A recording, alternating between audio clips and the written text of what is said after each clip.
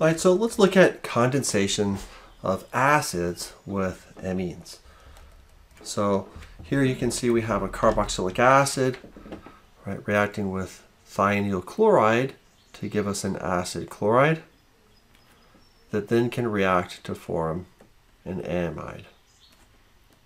All right, so if you look at this reaction down below, this is an important commercial reaction. So we don't really do it in lab that much. But here we have a carboxylic acid, right, reacting with NH2. So really when you look at that reaction, think about what's going to happen without going into mechanisms. We're going to deprotonate that with an acid-base reaction, right? So it's not perfectly clear right here, but here you have an RCOO minus, and then you have an RNH3 plus here. Right, so you gained a proton on that nitrogen. And then high temperature here can make this react further to become your amide. Okay? Now, we've seen some reactions on this page before, almost all of them, with the exception of maybe this last one. So we can do reduction of carboxylic acids.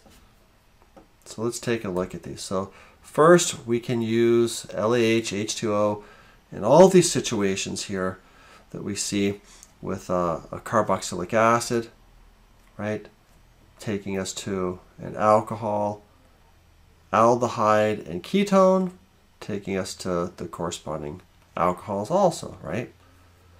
NABH4 works also. Now remember that works for aldehydes and ketones, right? So only under these circumstances can we see a reduction. LAH, if you recall, is more reactive. And the other thing we can do here too is we can replace this with a chloro group to make an acid chloride, and then we can use this weaker form of LAH, right? It's the lithium aluminum tri-T-butoxyhydride, and that makes this reaction stop at the aldehyde. It stops at the aldehyde. And the other one that kind of pops up in this chapter, and you see it kind of pop up in a couple questions as you go through this chapter, is the use of BH3-THF. So this molecule, just to point out and remind you of it, here we have a ketone, right? Here we have a carboxylic acid. So it just tends to react with the carboxylic acids fastest. So if we put in here 1 EQ of BH3-THF, then you end up selectively only reducing the carboxylic acid in. So in essence, what here is we're left with this. So it leaves our ketone functional group there, but it takes our carboxylic acid to an alcohol. Well, let's look at alkylation of carboxylic acids to form ketones.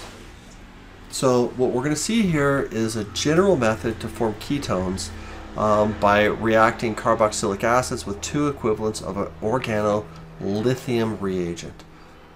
So it turns out that Grignards are not reactive enough.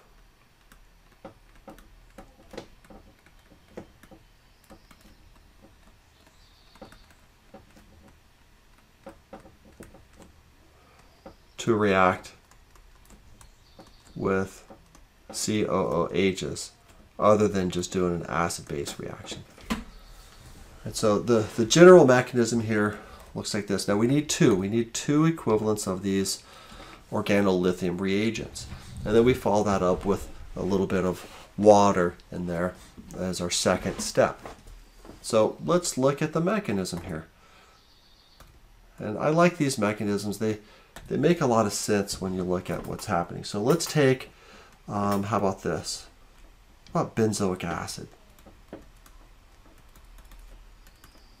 Let's take benzoic acid here, and now we're going to add to this here an RLI. Now remember, we have two of these things here.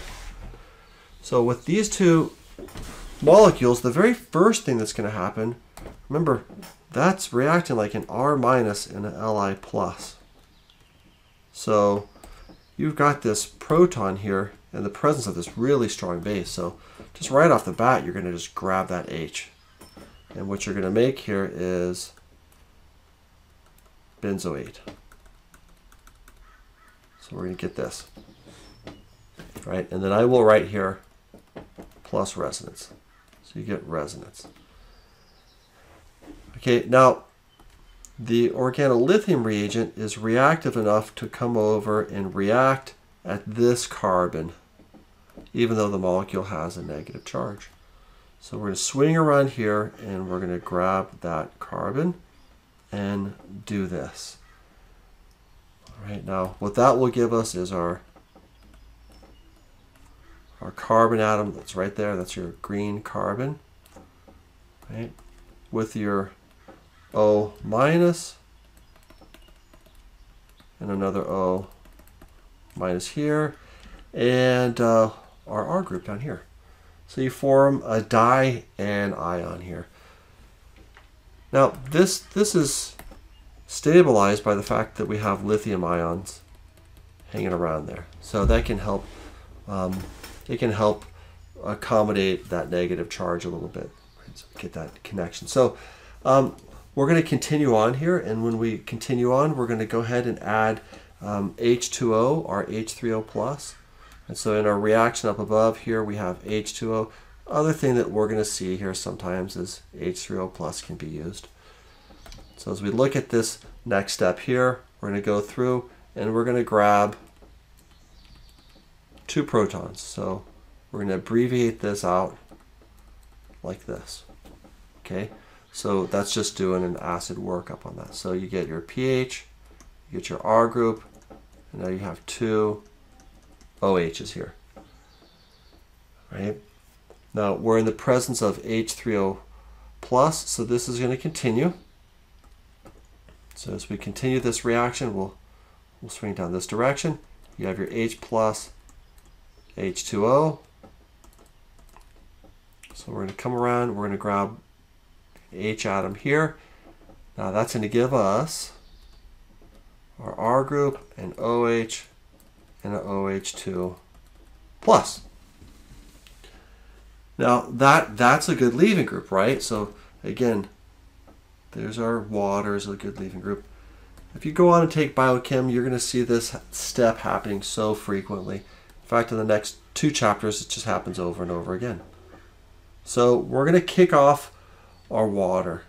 And what I'm going to do is I'm going to combine a couple steps. So I'm going to swing around and I'm going to do this. And then I'm going to kick off water there. So you kick off your water. So here's your H2O.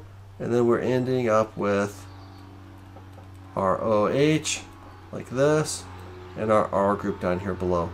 And that also has resonance. And here we're just 1 step away, right, from our last step. So we take water here and we're going to grab that proton, and then that'll give us our final product,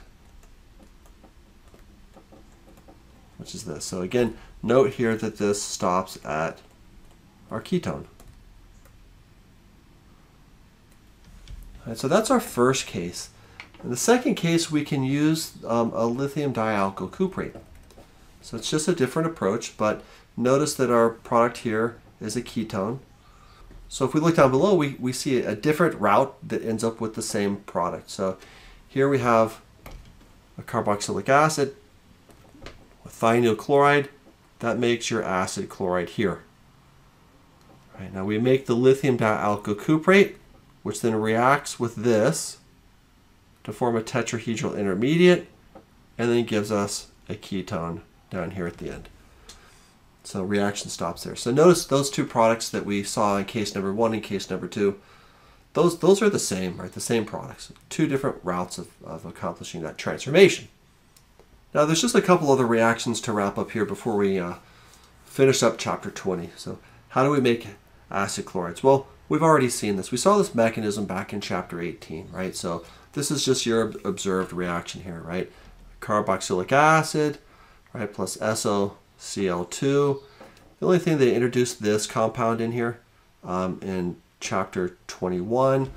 and chapter 20 a little bit. So I tend to just like to use this guy here as far as the reaction is concerned. But that makes your acid chloride.